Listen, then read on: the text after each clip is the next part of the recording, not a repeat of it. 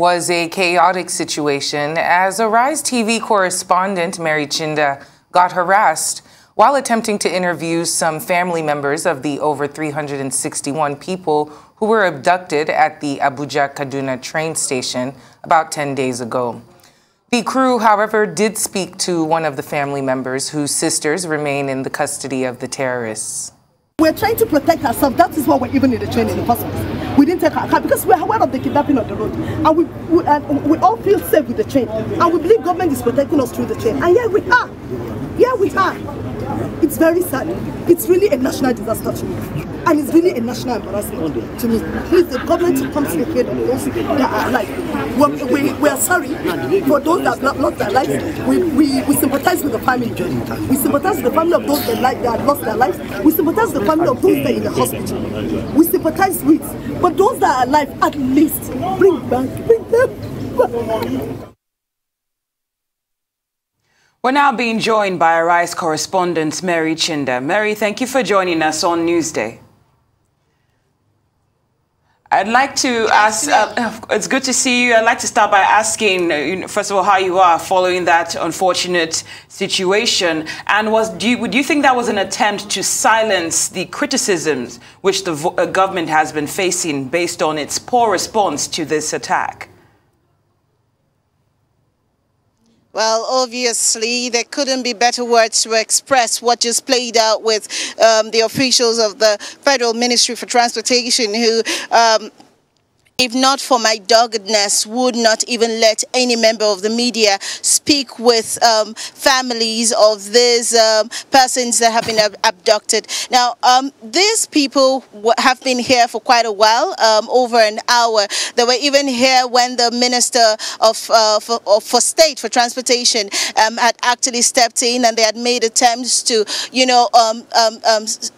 deliver their case, make their cases known to the minister, hoping that there could be some kind of empathy and the minister and the ministry could actually speak with them. But of course, they did not get the reaction that they thought they were going to get from the minister or from members of the ministry. And then the press, members of the press were actually almost being stopped from speaking to them. In fact, when I had to try to speak with them, when Arise TV tried to speak with them, they had insisted that if I wanted to continue with the interview, then I would not be doing that at the premises. In other words, there was no need interviewing them, and if there was anything at all that the media is supposed to do, it is just taking the side of the government, just taking the press briefing by the Minister of State for Transportation, which is actually going on currently. But of course, on insistence and on trying to make my case very firm with the staff of the ministry,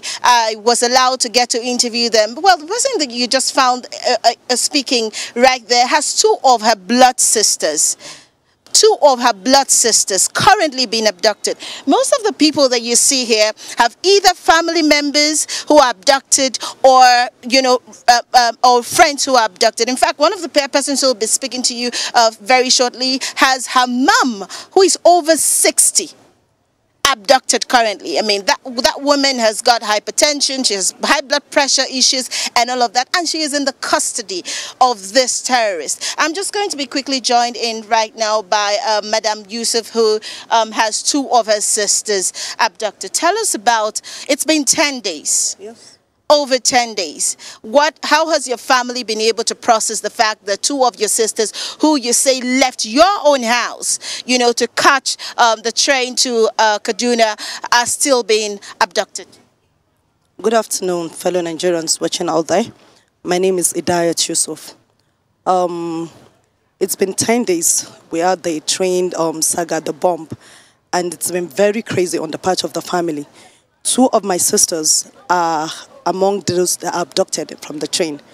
We all know what happened on the train. We had people that lost their lives.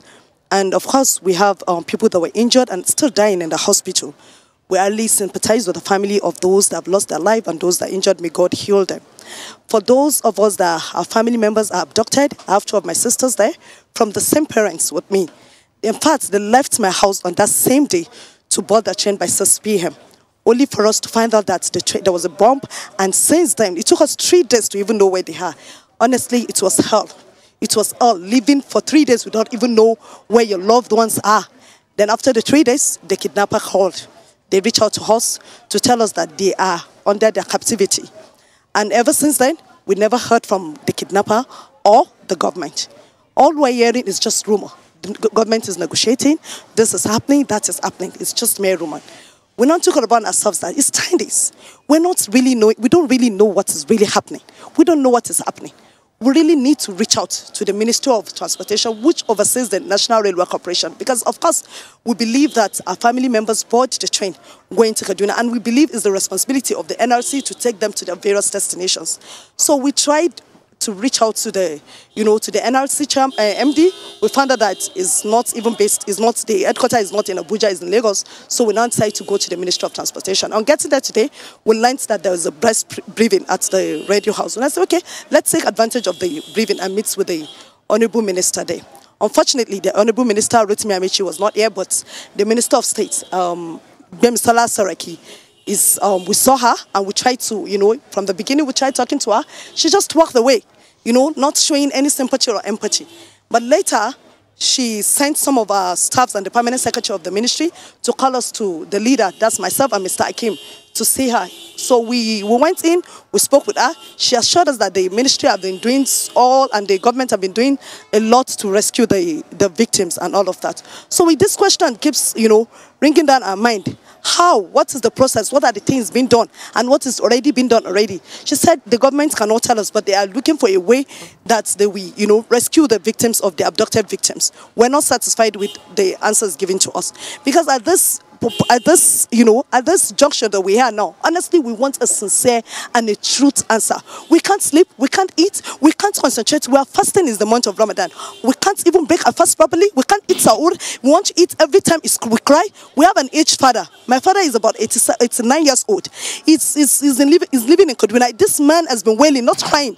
He has been wailing, he has not been himself. We have been managing his health even before now. But now you can imagine, the whole world can imagine what this man is going through. Among the kidnappers, we have a brother here that has a 7-month-old sister, pregnant sister with the kidnappers. We have people that have aged mothers with the kidnappers. We have people that have, people that have underlying ailments like hypertension, like diabetics without medication. We believe our prayers is what keep them to this time, for 10 days without medication. So we're appealing and we're requesting to government to please be sincere with us, to be truthful to us, to tell us what is the problem and tell us how they negotiate. Because obviously the kidnappers don't even want to talk to us. They said they don't have any business with us from the video released yesterday, that the government know what they want. So if the government know what they want, we are appealing to the all Nigerian. Today, of course, it's us. Tomorrow, it could be you. It could be any other person. This is not a fight for us. It's a fight for the general. Okay, so let me cut you a little bit, Madam Yusuf. Now tell me, when the kidnappers called you, right, did they talk about money? Did they say how much exactly? What else was the conversation? I mean, you did tell me off camera that after they called you, the lines were switched off. I mean, you tried to call back and the lines were switched off. Could you tell us about that? Yeah, the kidnapper actually called. I think their main reason for calling majority of the people, because it's the same story. They called only once, and what they want to know, maybe for us to just know that our family members are with them. Did they say how much they wanted? No, they did not. They did not demand for any ransom. They only come for us to confirm that our sisters are with them. That's all. They have not called us ever since then. They've not called back. They've not made any negotiation. They've not made any demand. What we hear is that, and of course what we hear and what we see yesterday from the video sent after releasing the MD of Bank of Agriculture, is that they don't want our money. The government know what they want, so the government should give them what they want. So we're appealing, if the government know what they want, they should give them what they want. We've lost a lot of lives already in the train. We've lost so many lives, and so many are still in the hospital. Some of them even died. Somebody even died among those in the hospital yesterday. So how many lives are we going to lose? So please, we're begging government, please, they should see our old age parents. They are suffering from one ailment, seeing their children in the hand of kidnappers. They should see they should please look beyond the way they are looking their sentence and look at a 7-month-old pregnant woman for a whole 10 days without changing clothes or a medication or anything. They should look at that and sympathize with we, the members of the family. They should look at a old woman with sister having hypertension and diabetes. They should look at the all and the allied ailments that we're going through. Please, the government should come to our rescue and rescue our family members. Thank you very much. Well, that's the situation from these family members of those persons who have been abducted in the last 10 to 11 days right now. It is just one thing that they are demanding. Let the government get these persons that have been abducted out of the terrorist hideout to get to reunite with their families. That is the message, the same message yesterday, the same message from these people today, and it will be the same message tomorrow up until they are able to reunite with their families. Well, Mary Chinda, thank you so much for reporting. That was a very heartbreaking interview, but we do hope that the federal government is listening and will act. Thank you very much, Mary, for reporting.